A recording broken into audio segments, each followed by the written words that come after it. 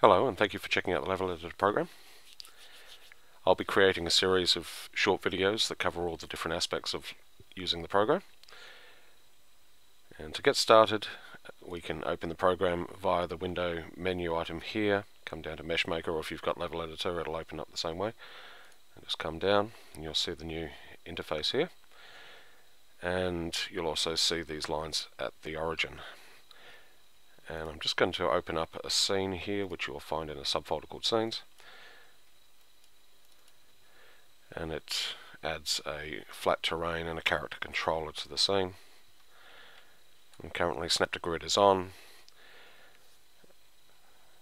To navigate the different functions that the program covers, you can click on this drop-down list here, and it has all these different pages for blueprints or texturing.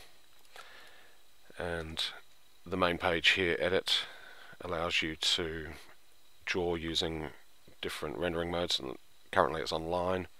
You also have an eraser, rectangles, circles, arcs, and to begin I'm just going to draw some lines. And wherever we move the mouse, you'll notice the XYZ coordinates update. And I'm just going to click once to start drawing the line. Wherever we move the mouse, the endpoint will follow. And because I'm currently on Snap to Grid, it'll perfectly align with the grid here. The endpoints, you'll notice that they highlight with a green sphere, also in the midpoint here. Everywhere else is a yellow sphere.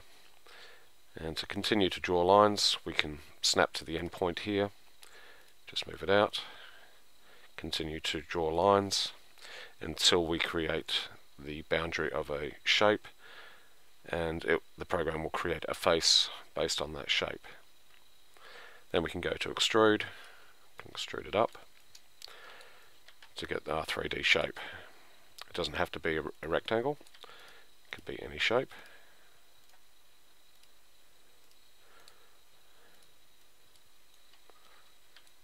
And so that's the basics of getting started. In the next video I'll be covering the different drawing modes, and we'll go more in depth about the other pages as well. Thank you very much for watching. Bye for now.